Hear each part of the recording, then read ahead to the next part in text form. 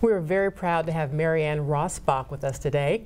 Anne is an award-winning math teacher at Sunrise Valley Elementary School in Reston. Hi, Anne. Hi. So you recently received, I'm going to look at my notes here, an award, the 2015 William C. Lowry Mathematics Educator of the Year for the elementary school level by the Virginia Council of Teachers of Mathematics. That's quite an honor. Yes, it is. Yes, it So is. what was your response when you heard the news? Well, I was totally surprised, I would never have expected such an honor. I work in a school, in a county even, with so many wonderful mathematics teachers, and to be recognized for this is really pretty amazing. So I'm humbled and honored. Congratulations. And so you are as I said, a 6th grade math teacher at Sunrise Valley. You also are the math lead teacher, and you help train other math lead teachers around Fairfax County Public Schools. So what is your approach to help them maximize their effectiveness in the classroom? Well, I've been really fortunate over the last several years to be involved in supporting mathematics instruction, both, as you said, in the school and throughout the county. I kind of have a three-pronged approach. I mean, first of all, I want to be extremely affirming with any of the teachers with whom I'm working, and of course engaging in what I deliver, and supportive.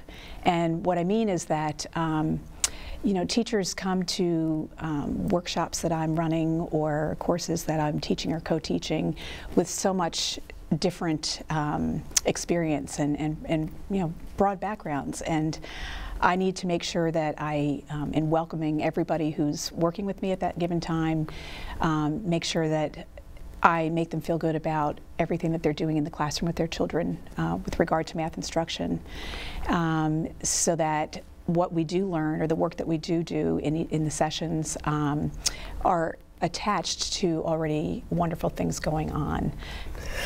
Now, I have 2 elementary-aged kids, and one of them I really have to nudge when it comes to math. So I'm wondering, what sort of strategies do you use with your students to get them really engaged, as you mentioned earlier, getting the kids engaged in math and really interested in it? That's a great question. And engagement is, you know, one of the big buzzwords now in education. It's something that that's probably come up in many interviews on this news show. First of all, I need to make sure that when those kids come into my room in the beginning of the year, that I have welcomed them into a supportive, positive, and fun learning environment. So they're gonna be much more motivated to learn and to push through sometimes difficult times in math if they feel like they're part of a math community, and that they're grappling with their classmates on new concepts and processes and digging into problems and projects in a place where they can always get help, where they can ask questions, where they can take risks. That's really important. And along that pathway, I'm also building those relationships with each individual child, so that when they do hit a bump in the road, when they do feel like they either just don't care about math, or they're struggling in math, or, you know, for whatever reason they may be having motivational issues, that I have that relationship and I can meet them where they're at and work together to get them on track.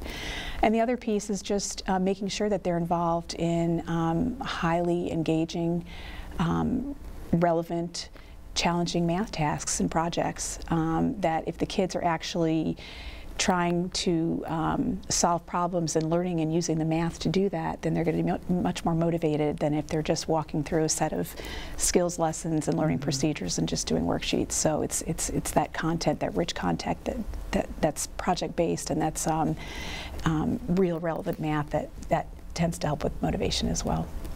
And since we're talking about motivation, I'm going to move to homework, because sometimes that's a little bit of motivation needed for parents and for the students. Right. But solving math problems today, the process for doing that may be a little bit different than for what parents may be used to. So how would you advise parents that want to help their kids with math at home, but they're not quite sure what the right process is. Right. Yeah. Homework, and that homework can be a challenge. And I think a lot of times teachers have this this glamorous idea about homework, that it's quality time that parents and kids will spend together, and the kids are going to be telling about all the wonderful things happening in the classroom and how much they love their teacher and everything that's going on. And a lot of times homework can be really stressful, actually. Yes. And not only for the reason that you've brought up, that sometimes the task is hard or challenging, but also the kids and families are pressed for time. So I try and coach my parents early on in the year, back to school night and through my Math Mania newsletter and different venues, to be a coach for the child, and not necessarily feel like they have to be a math teacher, and to give themselves permission and their kids permission to stop if the math is too challenging, or if it's causing frustration, and then to go advise son or daughter to make a point of going back into school the next day and talking to the teacher and getting help. But that coaching piece, the same thing that we're trying to do in the classroom with our kids, by instead of always telling them how to do things, but through good questioning, asking them to actually find out what they do know, what math understandings they do have, what they understand about the problem at hand, and then working from there can help the kids move forward in the homework if they're having trouble. So, okay. And what made you fall in love with math? That's a good question. I had a very traditional mathematics education. I went to school through the 70s and 80s, so I was always good at math and enjoyed math, but it was quite traditional. Teacher stood up and showed us procedures, and we completed homework and took tests based on those procedures, and that was fine. But like I said, I enjoyed math, but it was while I was in my teacher education program at James Madison in the 80s that I had a couple fabulous professors who were, I'd say, really enlightening us about more progressive ways of teaching mathematics, and that's basically through helping kids through discovery and hands-on experiences, constructing knowledge, and building deep understandings about mathematics, really digging into process and the whys behind the hows.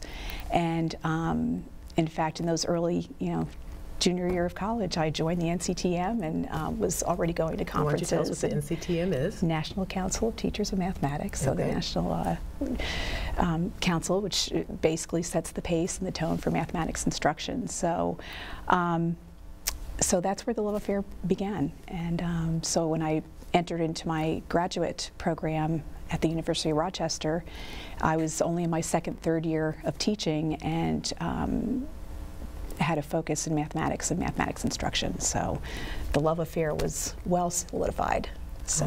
Awesome. And after 27 years of teaching, what's keeping you in the classroom? Or maybe it's the love affair is still going on. It's the love affair. It's really just being with children in general. I have the privilege of teaching other subjects. It varies year to year depending on my 6th grade teaching team or where I'm at. But I just love being with the kids. I've had the honor and the privilege of working with other teachers and experiencing that give and take, getting ideas, giving ideas, teaching, coaching, which is wonderful, and I have that dimension to my wonderful professional life. But it's the kids that keep me coming back every day. They're fun, they're funny, they're delightful, they're crazy, they're brilliant, and every day is a new day. So I feel like 27 years, hard to believe. Well, they're very lucky to have you. Thank you. Thank you so much for coming in. Well, thanks for having me. My pleasure.